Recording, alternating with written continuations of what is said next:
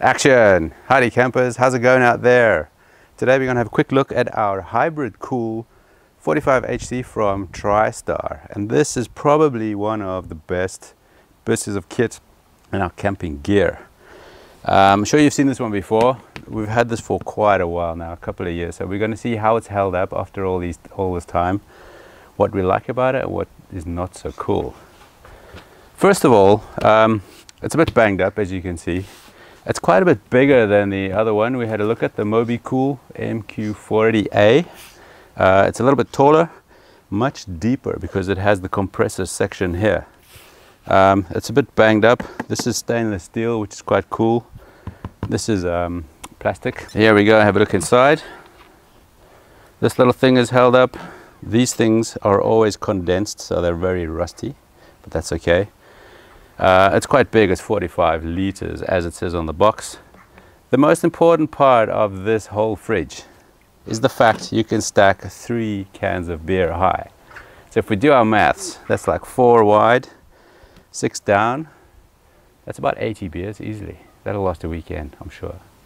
It's pretty big. This thing doesn't belong in here. This is from the other one, which I just put in here to keep our things a little bit more organized. The hinges are still cool. They look a little bit flimsy, but they've held up after all these years. The on-off switch and the thermostat is a little bit rickety, but it all works. The little volume control here works pretty well. That's pretty cool.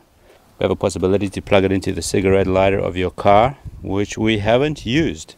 I don't think that uses the compressor side of it, just a fan, but so far we've used 220, and what we're going to try and do is see how much power this fridge draws. So if we pull out our trusty Power Oak Bluetti, we've switched it on already, we'll try and see if we can get this thing to go.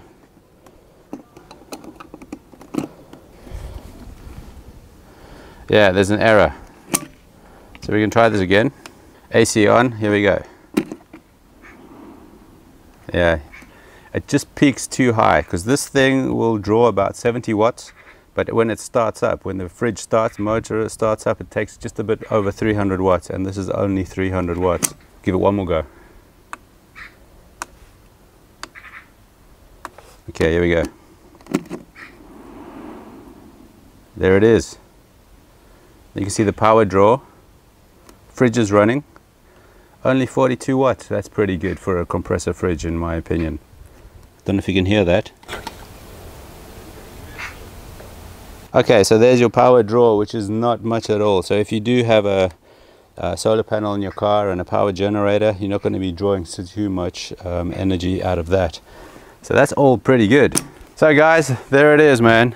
One of the best pieces of kit in our whole van, which we've been using for years and years. It's been beat up. It's been left out in the rain, switched on. It's been in the bright sunlight on the beach. It will still freeze your beers. This will go down to minus 15 degrees Celsius, which is pretty impressive. The only negative part, it's not all good. It's pretty heavy. This thing weighs about 10 kilograms or more, maybe 12, 14. I'll put the number down here, empty. And then you've got to fill it up and you have to try and put it in your car as well. So there's the one minus point. And it's a bit bulky. It's a bit deep. But you can't have it all, right? And actually it works far better than we thought. It's been in the back of the trailer, bouncing around on really bad roads. It's held up, it works, nothing's failed. Plug it in and you're A for away, cold beers for your weekend away. So thanks for watching guys, catch you on the next one. If you're interested in the MobiCool MQ40A, click this link up here and we can compare them a little bit. I'll show you what I liked or didn't like about that one as well. Thanks for watching guys, catch you next time. Keep rolling.